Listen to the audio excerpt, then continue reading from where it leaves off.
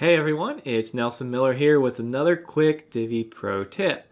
Today I'm going to show you a couple of ways you can change the Divi footer credit. So it's that text that's at the bottom bar. I'm going to show you how to do it in the traditional way and also in the Divi Theme Builder in the builder itself, which I think is just awesome.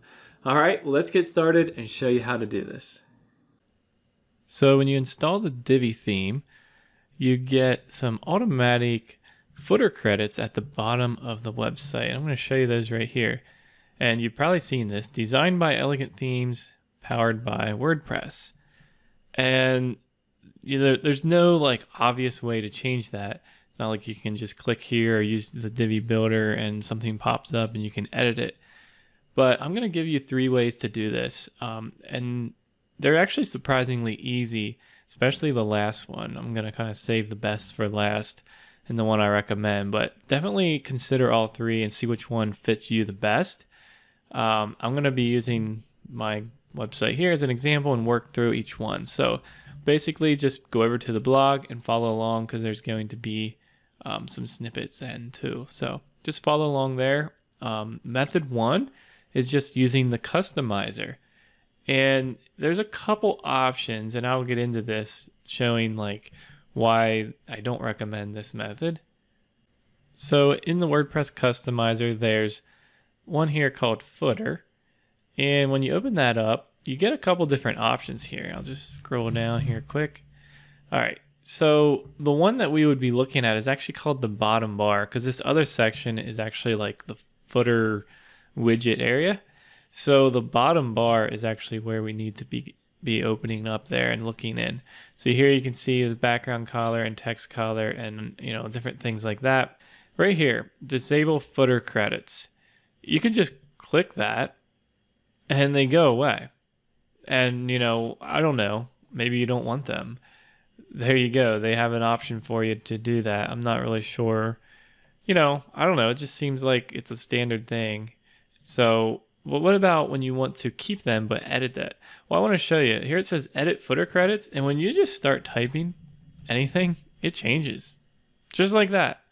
And there it is. So whatever you want to say there, that's how easy it is. Now, there's a lot of negatives to that. For one, it's not going to update automatically. So if you say something like copyright 2020, your website, that's great and all that, but come New Year's Day, I know what you're going to be doing, especially if you have a lot of client websites. You're going to be busy updating that, and if you don't, it's going to make you look really unprofessional and all that.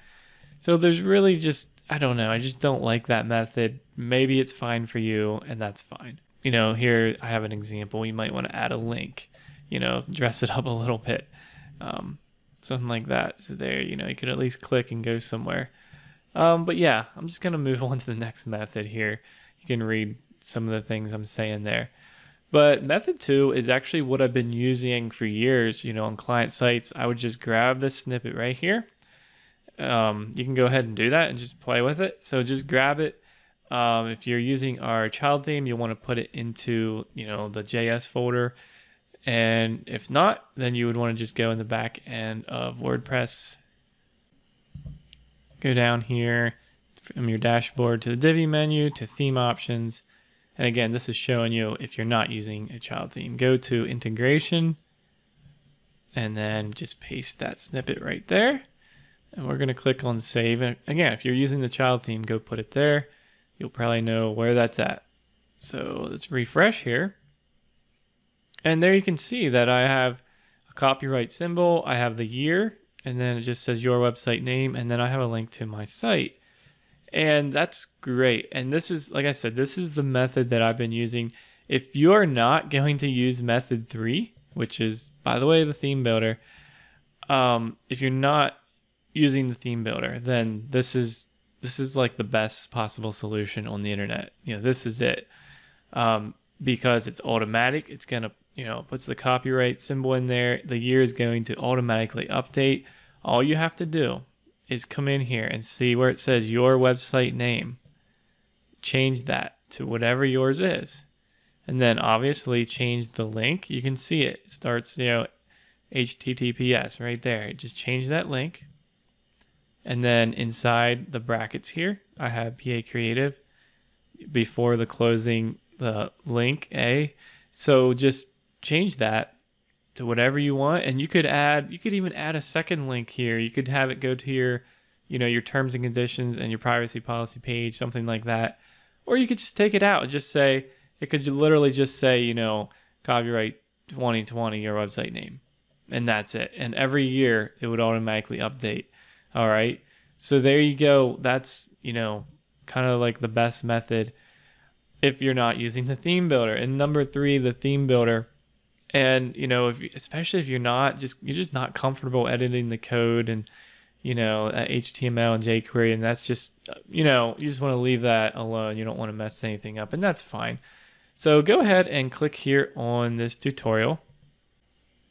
And then you'll come to this tutorial here, the auto updating footer credits. And you may think, well, why is this separate? Well, I did this a while back, and this was just using the auto update method in the theme builder. And this is one of our great tutorials that people share all the time, because it's like, oh, it's one of those moments like, it's right there in my face and I didn't even see it. This is a trick. I'm going to show you this trick.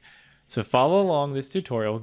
First of all, go to your theme builder. So theme builder right here under the Divi menu. And then, I guess in this website, I don't have a footer, but if you had a footer, edit it. If you don't, build global footer. And if you're not familiar with this theme builder, this opens up basically the Divi Builder, and now we're building the footer template. And this is just, your normal, it's treating it like the normal Divi Builder. All right. So I'm going to just add a random row here. I'm not going to be very specific here because I'm just showing you, but add a text module. And then inside that text module, you're not using the actual text here, but look at this symbol right here. So just click on that. It's dynamic content. And then look for current date. And I know that sounds funny, but just look for current date. And think of it as the year. We're just going to show the current date year. So under date format, change the default there to custom. And then it says custom date format. And all you got to do is add a capital Y. Make sure it's a capital Y. And this is a PHP date format, but you don't need to know that. This just going to show the year. So, and then you're like, well, that's kind of boring. The way that we would add something before that is using the before. All right. So let's say we, copyright, and then make sure that I add a space. And then in the after, here, I'll show you what I was doing here on the tutorial. Oh yeah. Adding even a link in there. Okay. Yeah. In the after, make sure. And again, we're going to have to put a space at the beginning. And there you go. How cool is that? And again, this part, the 2020 part is the actual dynamic part. And then the rest is just words around it. So I think it's pretty cool. And yeah, you can make an HTML link in here as well. I just really like it. I'll just show you that with the link. I'll just grab the one I had back here. Instead of that there, let's say I wanted to show my website link. There you go. And then of course in the text, I could, even style the link settings here. So pretty cool. Pretty exciting that you can do that. And it's automatic. And by the way, if you save your theme builder footer layout here, you'll need to get out of here and then click the green save changes. Now you have a global footer, and that's replacing that bottom bar completely. So right here, I'm going to refresh, and you'll see it's just going to take it away. Just wipe it out. Watch this. All right, and right there is the template. All right, there you go. So those are the 3 ways to do it. And like I said, if you're not into the theme builder, you don't want to use it on that particular site, then use method number 2. And if you're ready to embrace the theme builder, then take my theme builder course and use this really cool trick. Okay, so that's how you change the Divi footer text. If you put this into place on your website, be sure to give me a thumbs up. That way I'll know.